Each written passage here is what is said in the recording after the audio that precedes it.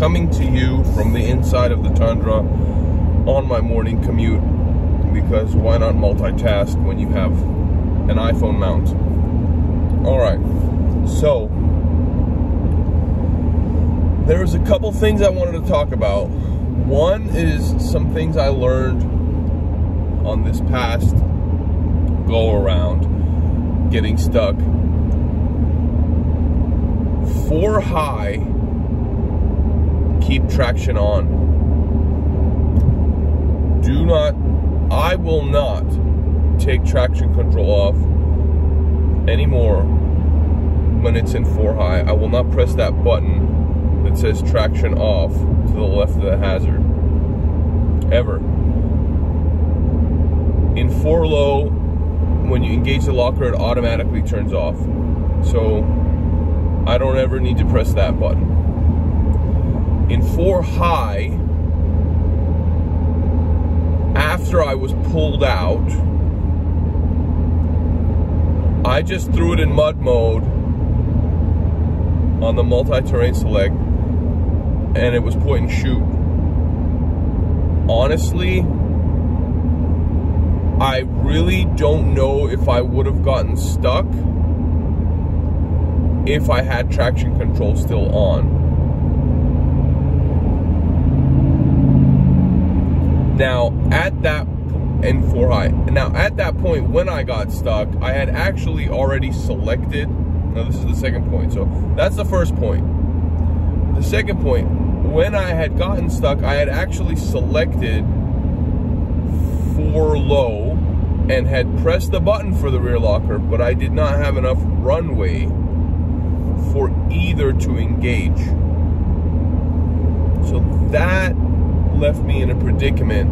The vehicle wasn't really in a specific setting. The traction was off, but it was still in 4 high and no rear locker. So of course that rear left tire started spinning and spinning and spinning, and then I got deeper and deeper until my rear diff kind of was sitting into, that pumpkin was sitting into the ground. And once that happened, it was just extremely difficult. Now, could I have gotten the go treads out and dug with my shovel and all that?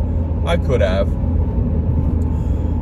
But it was around 10:40 a.m. and I looked on my phone and I knew it was a 3-hour walk to get to the city center, the town center. And I said, you know, by the time I get to the town, if I waste time and I actually don't get any results from it, then I can't get that time back. Let me just get there, because chances are, if I'm sinking down to my knees behind my left rear tire, chances are this thing is gonna be a bad situation. And I just didn't know if I could get back out, because I had gone through a lot of obstacles on the way to this one. And then, okay, let's say, because a reverse was not a possibility, because the area behind the truck was just way too deep. I think going into it kind of made it worse. And then forward is unknown. I had no idea what was forward. So if I did a recovery forward and dug out in front of the vehicle, which wasn't as deep actually, and it was more hard packed, I probably could have got it out if I had the traction control on, etc., which I guess I could have turned back on. In hindsight, like, what's pressing a button while you're in the vehicle? Why couldn't I do that? Should have done that. Should have done that. Should have pressed the traction control button on while it was stuck, at least, just to see what's going on. But anyway, I did try the crawl control, and that may have turned it back on, may not have. But the most important thing is, on the way back out, I didn't have time to think. I just had it in mud mode, and I had it in 4 high, and I was going. And I felt that traction control break the spinning wheel multiple times and slingshot this truck out of an obstacle.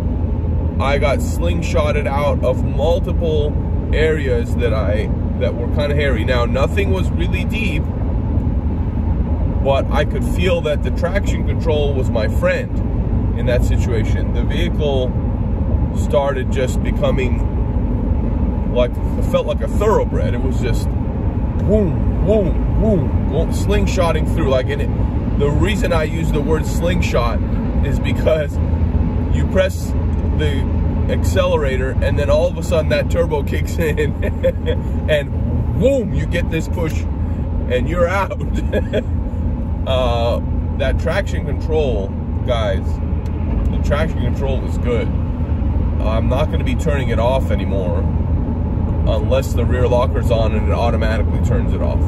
Okay, VSC it'll turn off when you go into multi-terrain select, but the traction control will stay on.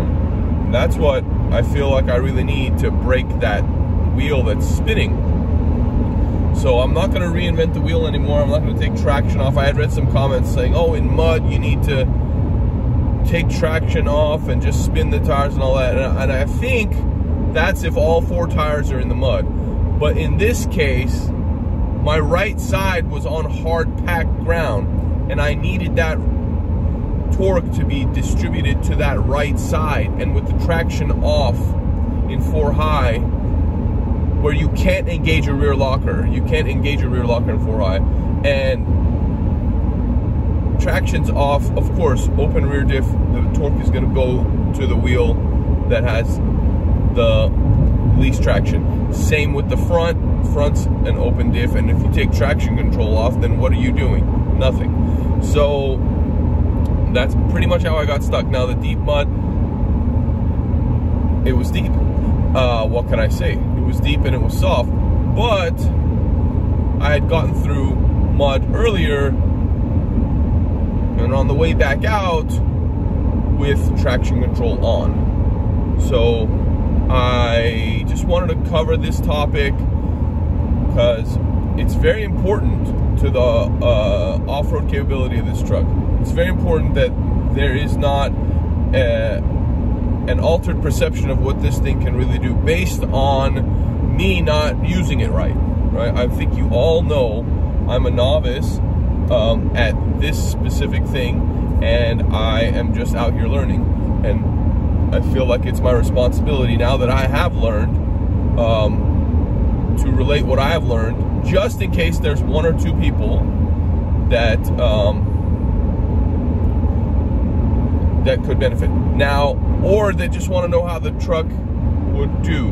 Now, will I go test this again in the same spot? Never. I'm not going back to that road ever again in my life. That was enough. Once was enough.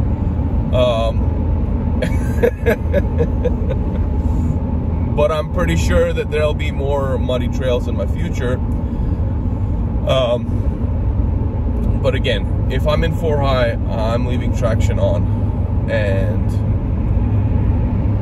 next time, if I want to try my rear locker, I'm going to make sure that I can back up and I have a long enough runway to back up to be able to engage it, because you need to have some revolutions in your tires for that locker to grip. I don't know why, but that's how it works, and if that's how it works on every single vehicle that has an e-locker, then that's what I need to make sure that I give it. I need to give the vehicle some runway to engage the lockers, and between 4 high and 4 low. Anyways, today I'm going to be dropping the vehicle off to get the front grille surround wrap, and on the 15th I'm taking it to a shop locally to see what they can do as far as a front winch mount. I think many people are aware of this, the name of this shop. It's called Southern Style Off-Road, and it's in Baton Rouge. and we're gonna go there and see. I already contacted them. They said just bring it on by whenever we're open, and that's like the only time that I'm able to be there because I work full time. So the hours are 8 a.m. to 4:30 p.m. and it's about an hour from me. So I kind of had to take like a half day off. But we're getting there. Valentine's weekend, we're gonna be going to Asheville, North Carolina, to the Blue Ridge Mountain area. So I don't want to make it too much about the truck, but we'll definitely go somewhere with the truck. It's not going to be crazy, but we'll do something. There's plenty of mountains there. I want to just get on top of the ridge line. So that's next weekend. So in between getting the front grille wrap and getting the front bumper, we're going to take the Tundra out a little bit into the wild once more. All right, guys, if you watch this long, you're a trooper. It's just me and the camera and the rear seat folded up. I stay with this rear seat folded up because it helps me with utility. But when we have friends visiting or anybody picking anybody up from the airport, etc., of course we fold it down and we can transport people. But I like that rear seat up because I can just throw stuff that I don't want to mess my seats up. And I've put my floor mats, the carpet floor mats, there on top of my recovery gear. So it's like a whole different, you know, surface. It's pretty cool. But then I have my all-weather mats installed. All right, guys. Thank you so much, and a lot of great, cool stuff to come. Adios.